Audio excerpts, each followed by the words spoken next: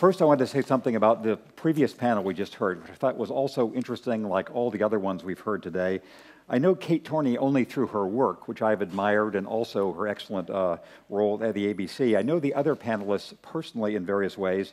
John Barron and I co-taught a course for the U.S. Studies Center, which we had a very good time doing.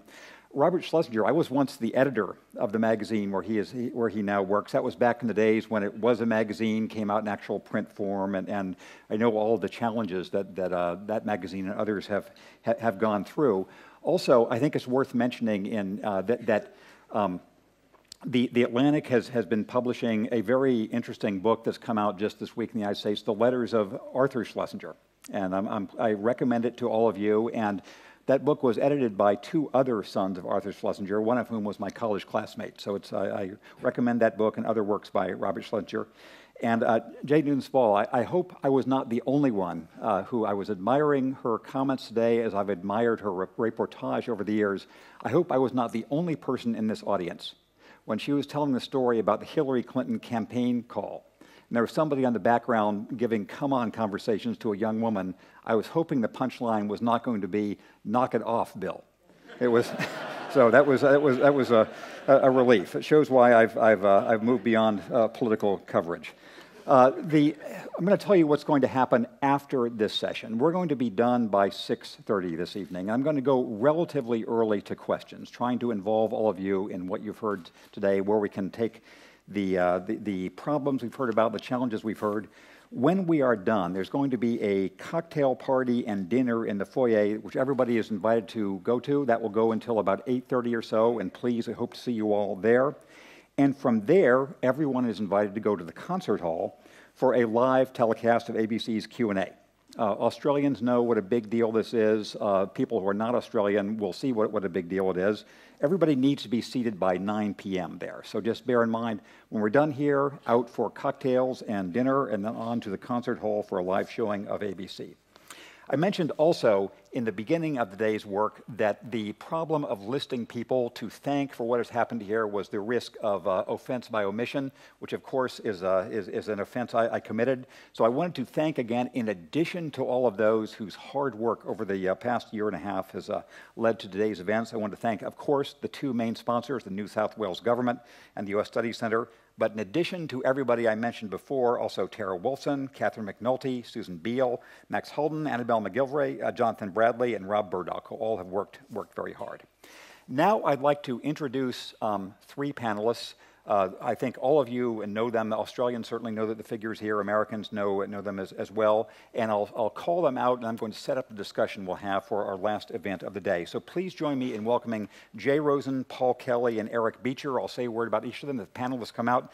Jay Rosen, you've heard from earlier today, of course, a very, very influential press critic, press analyst, and thinker about the press in the United States. Paul Kelly, you know, as the editor of Large The Australian, a former editor of that paper, one of the most influential and widely followed authors and political analysts here. And of course, Eric Beecher, who was the editor of the Sydney Morning Herald at age 33, rose to various positions of great influence in the newspaper world, and for the last dozen years has been an online entrepreneur, and now runs the Wheeler Center, I believe, in Melbourne, where we last met a year ago or a year and a half ago or so. So thank you to Jay Rosen, Paul Kelly, and Eric Beecher. Let me set up a little bit of what we've heard in the last few hours today. I think we've heard a surprising range of opinions about the business of journalism, the practice of journalism, the changing audience for journalism, the forces for betterness and worseness and differentness in the kinds of things we do, and the influence it has on public life. There are many, many points I heard today that I'm going to reflect upon, not simply about dogs versus cats when it comes to the popularity of videos. For example, 2 panels ago, Jonathan Rauch was pointing out that by one market test, it seems that modern journalism is failing because the audience, via advertisers, is decreasing. But by other market tests of the audience for our work, journalism has never had as broad an influence around the world. And so we're all trying to find ways to close that gap. A question that was posed for the existence of this conference as a whole is whether that business challenge for journalism, the fact that the model that's kept us all in business for the past generation, the fact that that is changing, whether that is of public and political consequence. We've heard different views about that. We've heard arguments, for example, that axiomatically there is no political problem because people will get the information they want and journalism will rise and fall in that way, so there can't be a problem.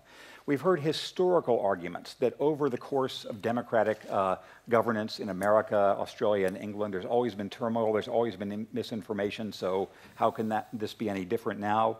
We've heard about changes for the good and for the bad, suggesting that maybe journalism is beginning to correct itself. We've heard other people suggesting that really there are some deeper problems in how we judge the information that we need to make public decisions. So I'd like to start by asking each of you to address the basic question of, do you think there is a problem of the information supply for, and I'm going to suggest greater chumminess with you by moving over here as our photographer is recommending, is there a problem to deal with? And let me start with you, Jay Rosen. Should we think that the political function of journalism now is worse or merely different from what it's been in the past? Well, I had advance warning you were going to ask this, so I thought about it, which as a college professor is our brand, you know. And I think there are some problems that we should articulate here as we come to a close in this day.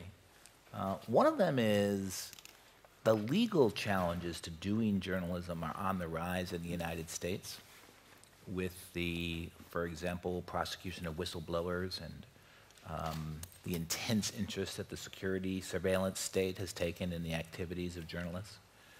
And defending against those so that you can publish important work is extremely expensive. And it not only takes good lawyers, but it takes particular kinds of lawyers, not lawyers who are trying to avoid risk, but lawyers who are trying to find a way to publish.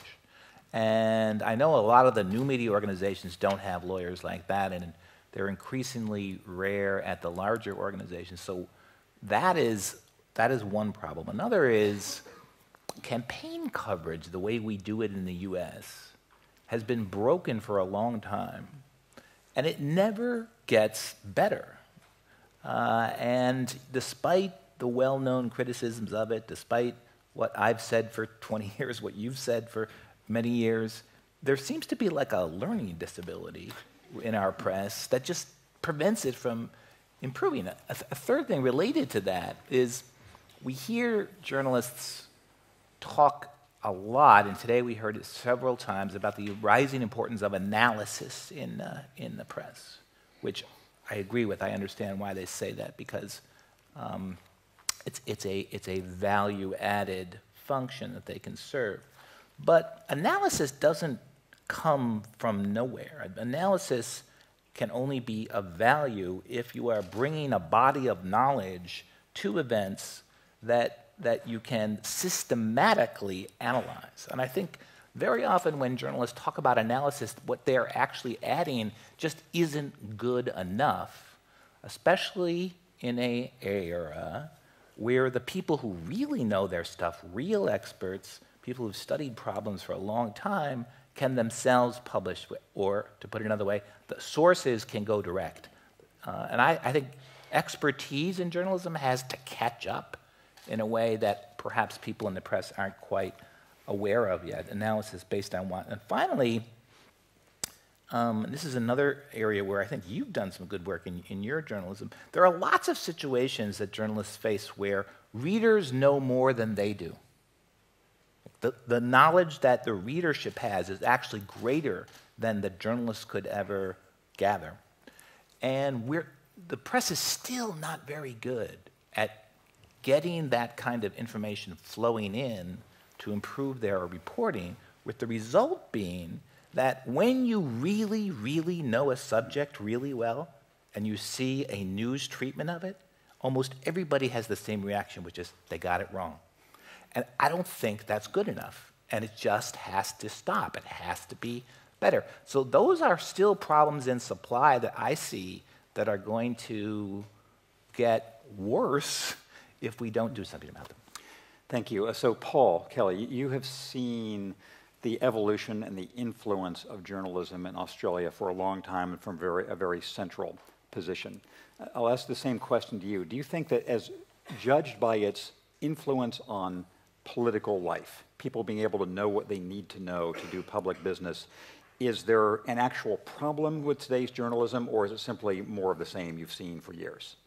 Well, I think if we're going to be serious about the analysis, we have to conclude there's a real problem here.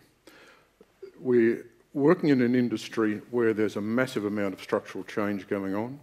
There are grave doubts about the business model. We've lost a lot of journalists in the industry over the course of the last few years. Probably 20–25% of journalists have gone. I mean, you can't have that sort of change without it affecting the operation of newspapers and the media. Essentially, journalists these days are required to do more with less resources. They are under pressure. Essentially, what they've got to do is they've got to produce the traditional product, the traditional paper, at the same time, of course. They are now working on different platforms as part of the overall digital strategy. So there's no doubt at all that we've seen fragmentation of the market, and this has been an extremely difficult time for the industry. Essentially, what's happening is that journalists are trying to do their job at the same time that their own industry is being transformed. There are a number of quite important ramifications of this in terms of politics and public policy and national interest policy. You can't understand the failure of the Labor government over the last 6 years without relating it to the changes going on inside the media industry. Now, just quickly, some of these changes.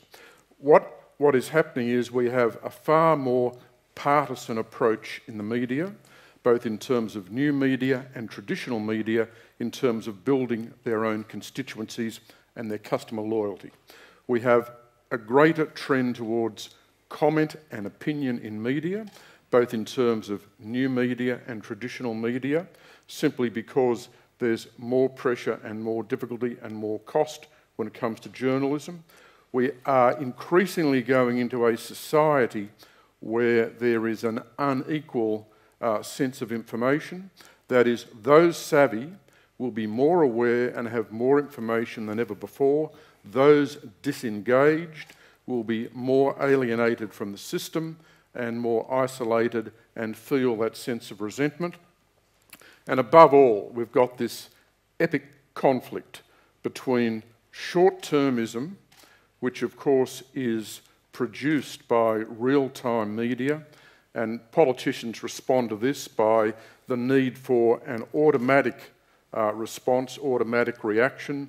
So this encourages gesture politics, short-termism, whereas the nature of the problem, whether we're talking now about economic restructuring, climate change, demography, the nature of the problem requires sustained long-term solutions. So you've got a real conflict here between the immediate sense of the communication age on the one hand and the nature of long-term political public policy requirements on the other.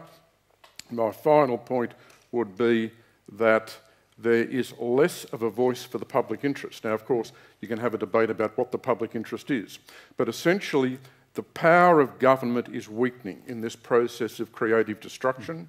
We're moving from the old industrial age to the new digital age, so the age of big industry, big government, big unions, big corporations is going. There's now a greater focus on individual power, individual rights, reinforced by technology.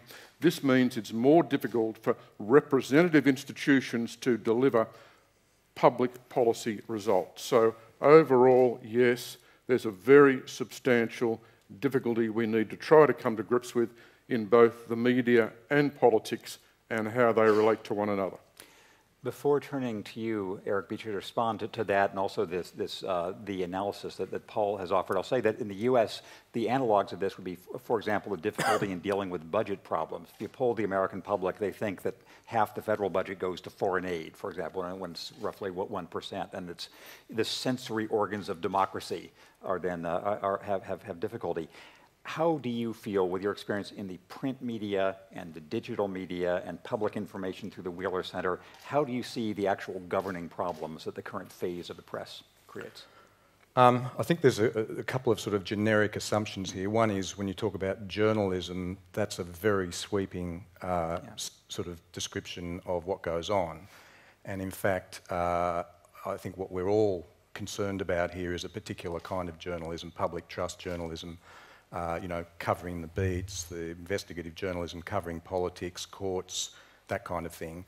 And that is the journalism that really sits within the sort of ambit of what makes a democracy work. So that journalism, and as Paul said, the business models the business model is falling apart. That journalism was never profitable. It was always unprofitable. It was always subsidised.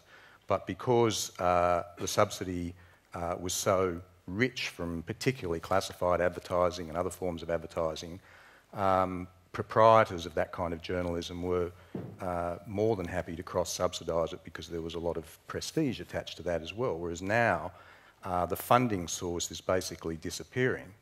And that journalism, particularly in a small country like this, where, in my view, that kind of journalism in Australia resides, unfortunately, only in about 4 big newspapers and a little bit of the ABC. And those 4 big newspapers are basically all either losing money or about to lose money. Their revenue has collapsed. And so who's going to pay for that journalism?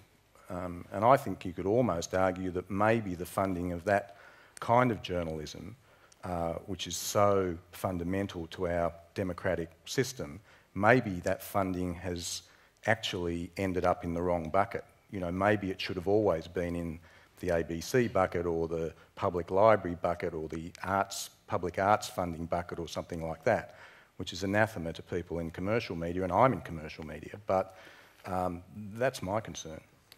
So let me see if I'm correct in summing up one of the conclusion, the implications both of what you all have said in the last few minutes and most of the discussions today. Point one would be there is a kind of journalistic function that has a public externality role, the investigative reporting, the State House reporting, things that are, we think of as serious journalism. Point two would be that never has been a standalone business any more than pure education has been. Point three, its existing model for paying for itself is being demolished, and therefore point four, some other economic base for this public interest journalism needs to be embedded. Is that correct? Paul, do you agree with that? Well, what we see at the moment is a grand experiment, a great endeavour by the existing players, by the current corporations, process of trial and error, if you like, to try and work out how to manage this challenge. And different corporations have tried different routes here. I mean, in this country, for example, we've seen quite different approaches from some of the major companies.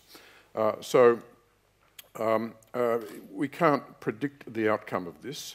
I mean, essentially what we're seeing is one of the great transitions in history from producer power to consumer power. And consumers have got to think about this. Consumers have got to think about, well, how they exercise their power and their discretion. Are they going to be relaxed about not having a print edition of the Sydney Morning Herald Monday to Friday in 3 or 4 years' time? Or how do they wish to exercise other aspects of their consumer power?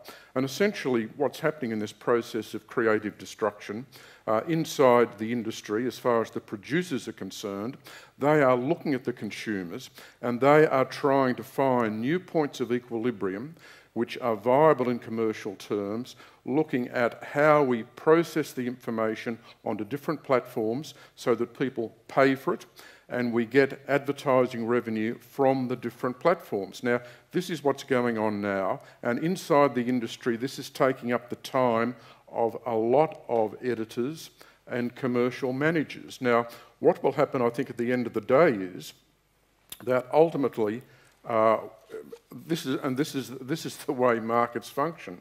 There will be a resolution of some form or other between how we package information, news and journalism in the future at whatever price it is given levels of consumer demand. But there will be an answer, there will be some sort of answer and resolution along those lines. And I think while some players will fall away, others will in fact survive. I wonder if it's possible to turn up the house lights for a moment. I just want to do a couple of polls of the audience, of people who have been hearing the discussion, to see how you're feeling about what we've heard today. And the first question I want to ask is, for people who've heard more than just this one panel, you've heard other discussions today, compared with how you felt when you came into the Opera House this morning, are you more concerned or less concerned about the problems of journalism, the changes in journalism's business plan and its effect on the governance of your country? You are more concerned because of what you've heard today, raise your hand, and you are less concerned and feel as if there's a self-correcting process. Interesting, I'd say, what, roughly 50-50 or maybe 45-55? The second question would be essentially your confidence in whether the thousands of experiments going on at news organizations and governments by news consumers, are these likely to correct the problem over the next 5 years or make it worse over the next 5 years? So 5 years from now, will this problem of democratic information, public knowledge, will it be better than now or worse than now? Better than now, the situation will be better. Worse than now, it's going to be worse. Again, I'd say roughly 50-50, quite interesting. So part of the idea in convening this session and hoping it's going to be an ongoing discussion among people from democratic countries around the world is to see whether there are things we can help each other with and learn from each other. Jay, are there things you have taken from the Australian example you think are remotely applicable in the United States, or do differences of scale, legal regime, and all the rest mean that these are different worlds? Well, Australia certainly shows the United States the advantage of having the ABC and having an organization that is not only excellent at public broadcasting, but serves as a kind of model for others in broadcasting. And we don't have that. I wouldn't call our PBS system a leader in journalism in any way. The journalism, but NPR. Yes. NPR, yeah, but yes, they're both good, but they suffer from a kind of fragility that makes them too timid, I believe, very often. And so just the whole idea that there can be a national news organization that is supported essentially by the opinion of the Australian people that it ought to exist, which then gets translated into taxpayer support. I think that's something that we could definitely learn from. We could learn from, but not apply. It's not going to happen. It's not going to happen for political reasons in the United States. In fact, we're going in the opposite direction towards hostility to public broadcasting. So, let me ask you, Eric Beecher, as a representative of a world we hope to encompass more in some future iterations of this conference, the digital media world, the tech world, which you have a lot of experience in. Do you think, either in terms of tools that digital companies are finding to monetize content, or simply by philanthropic / visionary investment in the form of Jeff Bezos or Pierre Omidyar, do you foresee a more and more constructive or important role of the digital world in dealing with the public knowledge aspects of journalism? Well, clearly that's happening, but I think to sort of look at the comparison, say, between the two countries that are under discussion here, I actually feel a lot more optimistic about the problem in the US because we're watching the philanthropists move in now on a big scale, because philanthropy in the US operates on a big scale, whereas in this country, whether it's pro rata or whether it's even worse than that because the culture of philanthropy is nowhere near as strong, it's inconceivable to think that anyone is going to put, $20 million, let alone $250 million into important news organisations. And so that makes me far less optimistic about Australia. So that even if, and we're all watching these experiments everyone around the world's watching them. Everyone in the States is watching them, obviously. But where you have, substantial philanthropists being prepared to take a, relatively small slice of their net worth to support what we're talking about here, that's really encouraging. But if you divide that by 10 or 20, that ain't going to do it here. And I think there's a scale point that's worth mentioning here. Jay Rosen was just illustrating something that works better in Australia than in the U.S., which is the ABC. And Eric was talking about the scale advantages that the U.S. has. Here is one really important point. I think we're going to see more and more as some of today's economic victors decide to get involved in journalism or other public knowledge infrastructures. The amount of money needed to run a serious journalistic organization is fairly small by other philanthropic comparisons. This figure I'm about to give is more or less true that if you took the 100th largest college endowment in the United States, and which would be some tens of millions of dollars, that would be enough to support a very serious news organization. And so things, the college, for example, and museums require a lot more capital than news organizations would. So the scale advantages are there too. Paul Kelly, I'd ask you, from observing Australian politicians, do you feel as if their ability to govern wisely is different now because of changes in the media, or has it just always been a problem dealing with the public, the press, et cetera? I think it's harder to govern now. Certainly, I've been covering Australian politics for 40 years, and I think the environment, which has evolved for a number of reasons, but one of the central factors is the media. I think that makes it harder to govern. I wouldn't want to exaggerate it too much, but I'll give this example. I can remember when Paul Keating was Treasurer, when he was deregulating the financial system, making a lot of changes. What he could do is he could call 6 senior journalists down to his office and brief them, or more to the point, the way he did it was to brief them individually over a few days. And essentially, as a result of that process, he was able to get out his economic reform message to an awful lot of the Australian population just through dint of centralised mass media. Now, the Treasurer can't do that today because the marketplace is much more fragmented. Now, there are 2 ways of looking at this.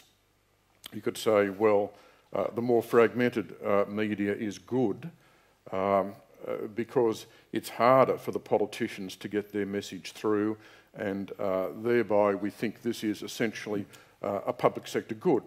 Or you could say, in terms of a government attempting to introduce worthwhile change in the national interest, this is a negative because it's much harder for it to sell its message.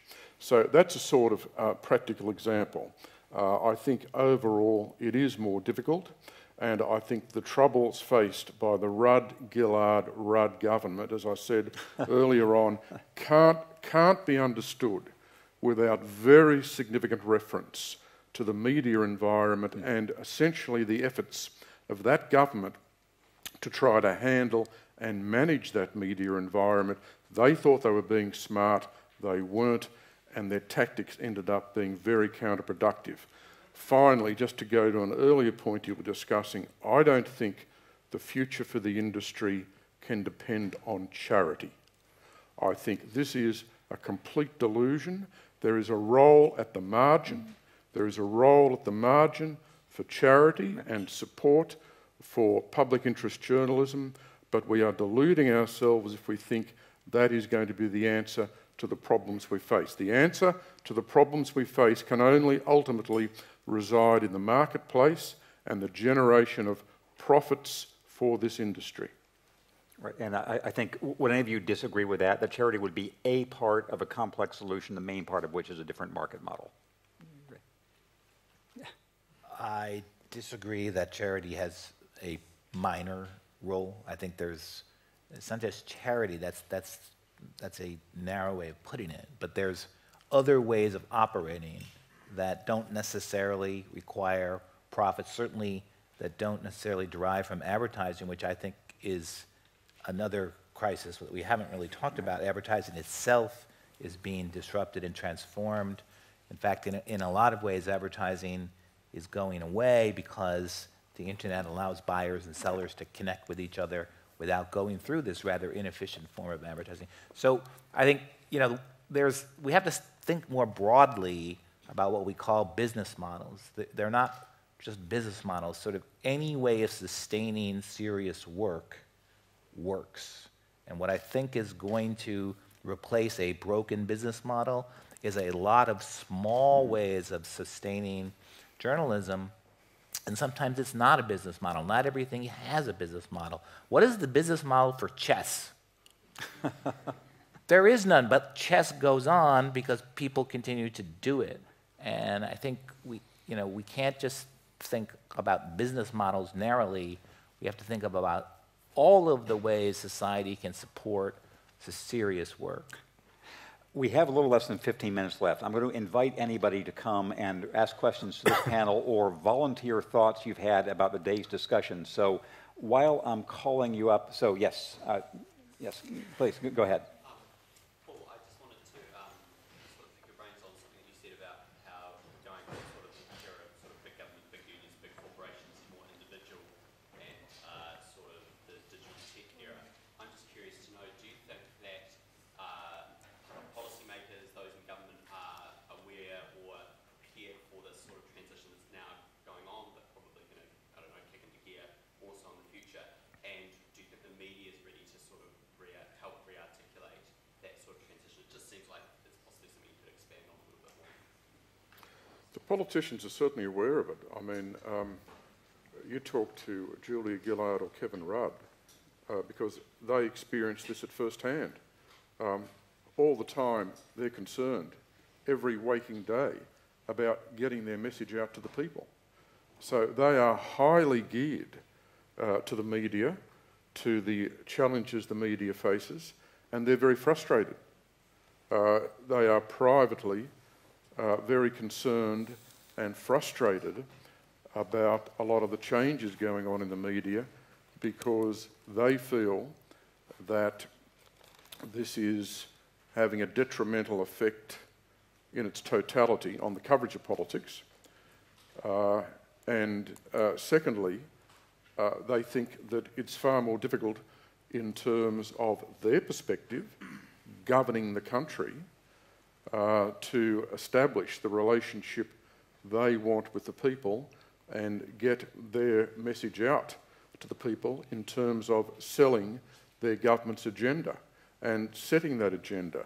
So I don't think there's any doubt that the politicians are very, very focused on it. They're not going to talk about it in public, but in private, they are very, very aware of it, and a lot of them have got very sophisticated views about the media.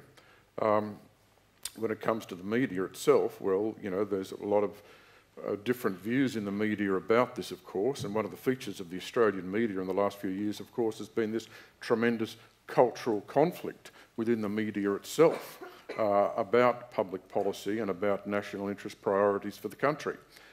So you've got a lot of different views within the media about the approach to politics and how best to come to grips with these problems. Are the politicians worried at all that the public isn't getting its message through to the politicians? Does that concern them at all? Yeah, well, the politicians are very obviously focused on what the community thinks. Australia is a compulsory voting democracy, and this is absolutely fundamental. So therefore, the politicians can't afford to ignore 20 or 30 or 40 or 50% of the community. They've got to be putting together packages of policies which respond to these multiple constituencies. And so that's always a substantial challenge for them. Yes. We've heard a lot about the relationship between democratic messaging and the media and how the role of ideology necessarily clashes or intertwines with centrism and its role.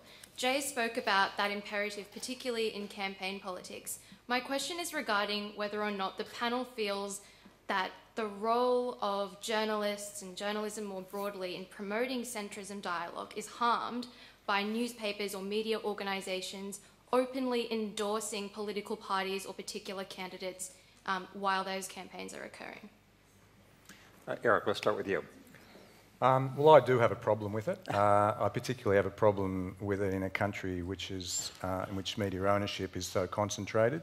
So what it means is that, and we saw this obviously happening in recent months during the last election campaign, it means that one company or the other company could, and sometimes does, right across the nation, not just endorse in the kind of US sense in the editorial column, but on its front pages and its news pages.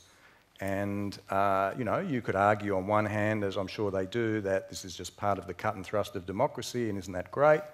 And, you know, no one, I'm not suggesting, and people aren't generally suggesting, that there be kind of retrospective changes to media ownership. But, you know, I guess it does get back to, you know, what kind of responsibility do you have if you run or own a media organisation or a journalism organisation? Do you want to add to that, Paul, or not? I'm happy to talk about that. Well, there are a number of points to make about this. One is, first of all, are people suggesting that in any way this affected the election result? Do the media in this sense lead opinion, or do they follow opinion? It's a fundamental question, absolutely fundamental question. And a lot of the time the media follow opinion. In that sense, they may operate a little like currency markets. At the end of the day, they might tend to overshoot. What I would say about the previous government is that it had an extremely benign run from most of the media for the first 12 to 18 months. And in fact, it had an extremely benign run from a lot of the media up until June 2010, when the Prime Minister was suddenly replaced. If you'd been reading a lot of the Australian media, you wouldn't have had actually a clue on earth that there was such a crisis going on inside the government and such worry inside the government about Labor's standing and Labor's public policies. To a large extent, significant sections of the media didn't report that. Now, what I'd say is, I would take up Eric's point. I think that when it comes to the tabloids, well, we know there is a crisis in journalism. We shouldn't be surprised that tabloid papers operate like tabloid papers. Frankly, there's no point getting out of the audience a lot of people who don't like tabloid papers and expecting that a tabloid paper will correspond or subscribe to their values. If they don't read the paper, they probably don't read the paper because they don't like it. But a lot of the marketplace does like it. Now, we know from time immemorial, certainly in this country in the last 100 years, newspapers have taken very firm positions in politics, one way or another.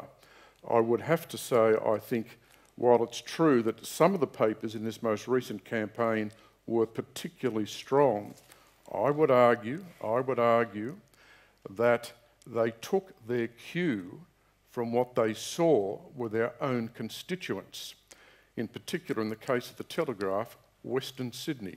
And finally, I'd point out the Labor Party primary vote at this election was 33%, the lowest for 100 years. I don't think that was because of the media. I think the media reflected a sentiment very strong in the community. Yes, we have a few more minutes, so we'll go to a lightning round now. Okay. Today, the conversation has focused a great deal on the digitalisation of print media and the effect that has had on revenue streams of print media. With the integration of internet into television sets, known as smart TVs, and rumours of Apple soon releasing its own fully integrated smart TV set, what future do you see for commercial television news when the business model of free-to-air and cable television, as we know it, is effectively shot? And do you think this on-demand era will lead to a move into models of integrating advertising into news bulletins? Who would like to? Eric, would you like to answer that? Look, I think when it comes to commercial television news, what you're really talking about there is the platform. Clearly the platforms are changing. I get back to where I think we started, certainly where I started in this discussion, which is there are certain kinds of journalism, most of which don't actually occupy much, if any, time of commercial television news, that need a lot of money, and they're part of the system, and they've been traditionally funded by another funding source, and that funding source has dried up, and that to me is the bigger problem. I think that commercial television news will continue in one form or another because there's a demand for it, but I don't think that addresses the problem, the seminal problem confronting journalism. Yes. Paul Kelly mentioned short-termism, and we also heard a lot today about the pressures in terms of resources on journalists. Do you think journalists have enough time to think about big issues? Are they thinking enough? And if not, how can they think more? So I'll stipulate the answers. The first two answers are no and no. So how about the Jay? How can they think better? Well, if nobody gives them the time and they are under production quotas that don't allow them to actually know what they're talking about, there's not that much you can do about that, except we're seeing the emergence of a new model in the United States, which I have written about in my blog, called the personal franchise model in news, in which it is the expertise and knowledge and reliability of an individual journalist like an Ezra Klein at the Washington Post, who's known for his wonkish knowledge of Washington politics. And so many people rely on him for their news because he knows what he's talking about most of the time, that he has become like a franchise within the franchise of the Washington Post. And he is permitted to hire additional young journalists who are like himself, to have an even larger operation and to do more and to sort of absorb more of the Washington Post's news report. And by allowing Klein to operate this way and by surrounding him with more journalists, what the Washington Post is actually doing is a kind of ideological renovation within their operation without having a holy war about it, because Klein operates in a different way. He is like a wonk journalist. So that's one way that we can get a more thoughtful press. And I'll allude to one thing at The Atlantic that Jay was mentioning earlier. I've worked for The Atlantic for a very long time, and I found in the last 5 or 6 years, since we've had a much more active website, although The Atlantic started early, 20 years ago, that on any topic I address, I can draw on 1,000 correspondents around the world who say, here's what you really need to know about the pork market in Sichuan, and here's what's happened here in the last week. And by providing a forum for people who have local expertise, it's a different kind of journalism. Yes? Over 100 years ago, the front page of the Sydney Morning Herald was full of classified ads, no news whatsoever. The news was a bit of an add-on. As the market changed, editors realised they needed serious journalism and news on the front page to sell them. So it's a bit of a myth about the rivers of gold subsidising. It's more that we need the serious journalism so people keep reading the stuff. Does that suggest that the real model going forward could be like Eric Beecher's Crikey, where it's subscription-based, or it could be like the fact that with the internet you've got a global audience of 2 billion English readers rather than just your own little suburb or city or nation? Eric, about Crikey. Well, Crikey started a long time ago in the history of the internet, 13 years ago, I think, and it started with it was started by Stephen Mayne, who depended on the subscription revenue to feed his kids, and so it always had subscriptions. It always built that up, and that's grown. And it has a particular kind of voice and personality. Right. So, maybe there's room for one Crikey. I mean, it's interesting when you look in the States. You've got Slate and Salon, and they're both really struggling.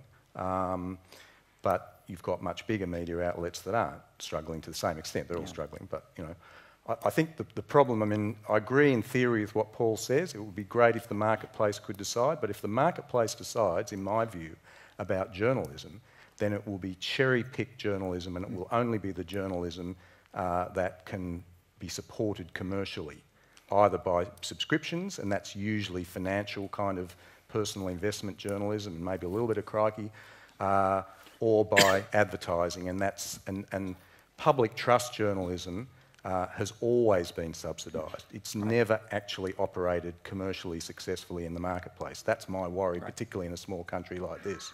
Jim, can I add just one thing on that?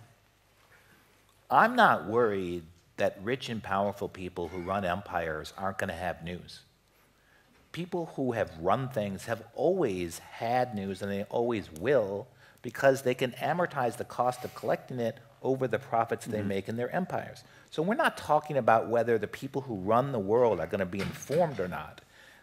The conversation is about whether the broad public will have available to it sufficient news to play its part as a public. That's what's at stake here.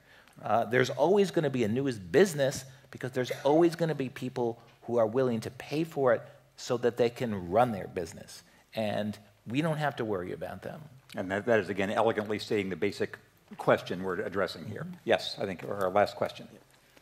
Coming back to Jay's point, just then, even Paul mentioned information inequality in terms of how the savvy are receiving more information than the disengaged who are not. So what kind of responses have we seen to that in terms of public interest journalism? And could, in terms of a model, perhaps that be one of the reasons why a lot of ad revenue is being lost? Because if you lose those disengaged people, you're losing your reach and you're losing the views. So, Paul. Well, I think it's a real problem. I don't pretend to know what the answer is. It goes to the quality of democracy. It's a very bad outcome if you've got growing information inequality, and I think that's probably where we are at the moment. But it's compounded by other difficulties as well, and that is that among those who are information rich, I think a lot of that debate is increasingly highly partisan, based on opinion, with a decline in the journalistic base. So I think that's a related problem. I think the solution is going to be a multifaceted solution. There's going to be no one-size-fits-all in this arrangement, and that's why it's going to be quite hard to describe what happens. I think, as I said, there is a limited role for charity. I think that there's a limited role in terms of taxpayer subsidy. I think that we have to increasingly look to entrepreneurship in the marketplace at the local level, suburban and local papers. Then look at the successful integration of more substantial papers in terms of the traditional print product plus the digital arm running in parallel with one another, which of course is what we're very preoccupied with at the moment. So I think essentially you're going to look at a multifaceted arrangement. Here's the agonizing question, Jim. And I think we're going to have to face this in the future, and that's why this forum where we can essentially experiment with different nations, different polities is really important. But here's the thing that we don't know, is will national publics choose to live in the present? Because I think increasingly it's not going to be the supply side that answers this big question, but the demand side. And if people don't actually choose to inform themselves, choose to live in the present, then we're not going to have publics that can grapple with real problems. And in the past, that was kind of solved in a rough way by a limited media universe. We don't have that universe anymore. And so it's bigger than where are the journalists going to come from and what's the business model for the news. It really comes down to societies choosing whether they want to inhabit the moving present. That's the only way I can put it, because it's so basic to our understanding of what democracy is. But we don't know that people will choose that. Well, I think that point's right, and it goes to what I said, that I think this is the transition from the producer model to the consumer model, which we've seen in other parts of the economy, over the course of the last 25 or 30 years, which we understand to be the sort of pro-market economic reform. But hey, this transition is now going on right inside the media industry right now. And that's why I say the focus has got to be on the consumer and the individual. They have the power now. Now, how are they going to exercise it? What sort of values are they going to bring to bear? Are they going to be a diligent citizen who is interested, as Jay says, in living in the present and informing themselves, but making the effort to do that? Who does that? How do they do it? What products they look for? How much they pay? These are all the questions. And then what happens to that segment of the community that doesn't want to do it? Eric, do you have any final word before I give my benediction? I'll just go back to Jay's comment when he was comparing the two countries and talked about the presence of the ABC here, and just say what a disastrous debate and discussion this would be if we didn't have the ABC. So with that, I have 90 seconds between right now and when you all can go out to the cocktail reception out there. I wanted to thank first our excellent panelists on this last group, and all of them today and yesterday too, Australian, American, Canadian, and otherwise. I think they all have given their best. This has been wonderful. So please join me in thanking our panelists.